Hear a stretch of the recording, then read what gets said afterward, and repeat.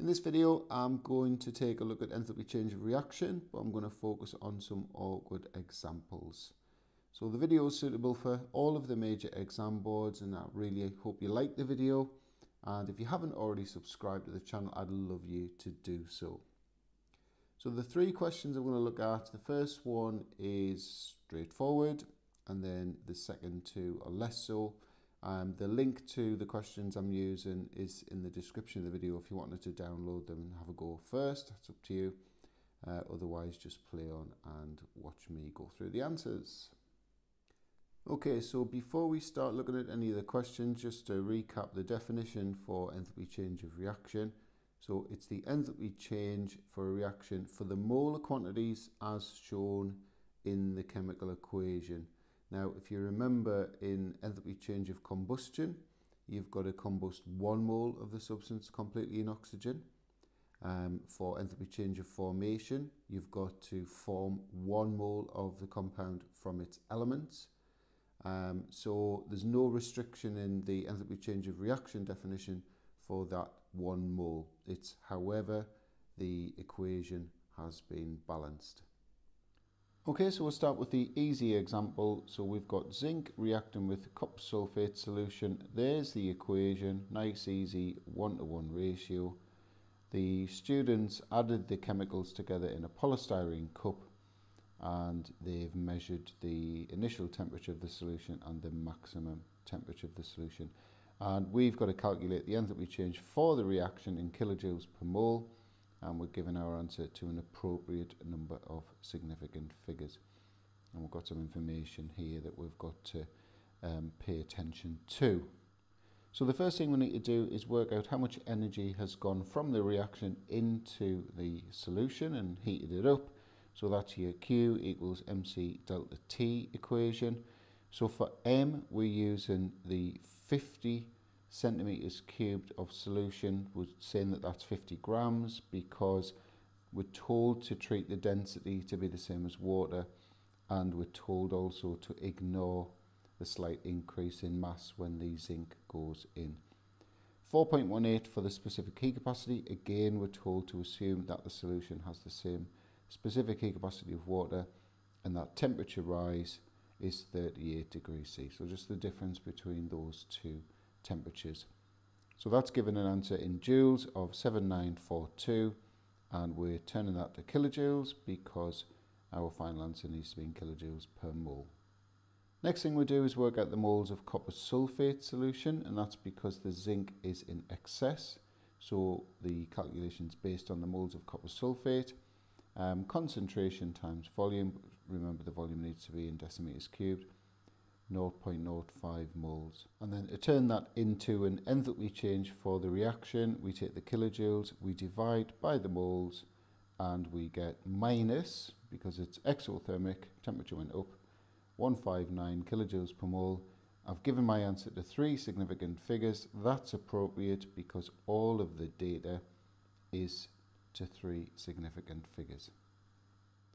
So moving on to the first of the two awkward examples, very similar to the previous one. We've got 2 chemicals reacting together and the temperature change has been measured.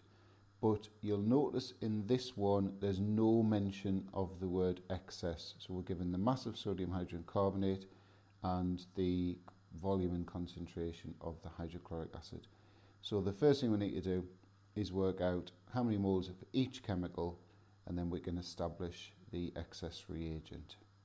So the moles of sodium hydrogen carbonate first, mass over the MR of sodium hydrogen carbonate, which is 84, gives a moles value of 0.042, and the moles of HCl concentration times volume, remember that's got to be in decimeters cubed, 0.06. Really easy to see which is the excess chemical because they're reacting in a 1-to-1 ratio, so it's basically the biggest number. The HCl is in excess, and so therefore all of the sodium hydrogen carbonate will react and 0.042 moles of HCl will react. So calculating Q first, MC delta T, so M now is 30. It's the mass of the solution, not the mass of the sodium hydrogen carbonate. That would be a common mistake. So the solution has a mass of 30 grams. Again, we've got this assumption density of the solution and the specific capacity to be the same as water. And we're also told again to ignore the slight increase in volume of the solution. So 30 it is. 4.18 for C and 10.3 is the temperature change. So that gives 1291.62 joules, which in kilojoules is that.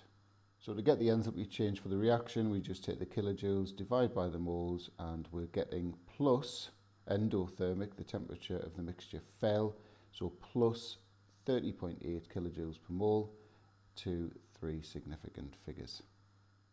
And moving on to the final example, so very similar scenario again, two chemicals reacting together.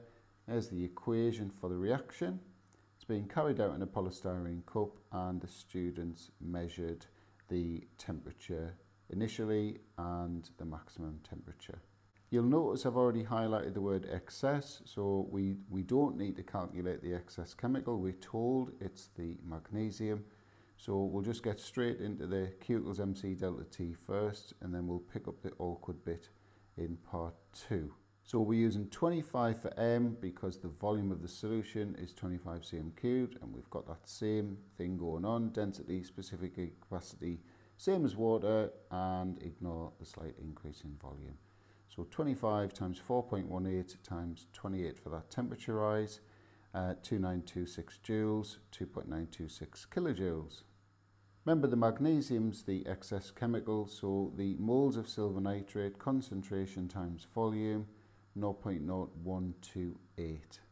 So here's the awkward bit here. Now, normally to get the enthalpy change for the reaction, we've just gone kilojoules divided by moles. But in this case, you'll notice we've had to double it, and that's because in the balance equation, we've got 2 in front of the silver nitrate.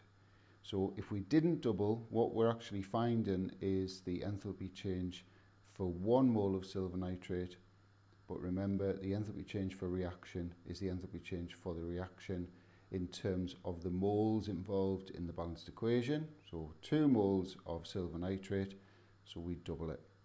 So the answer comes out at minus exothermic 457 kilojoules per mole. 3 significant figures appropriate, just like the first one, because all of the data is to 3 significant figures.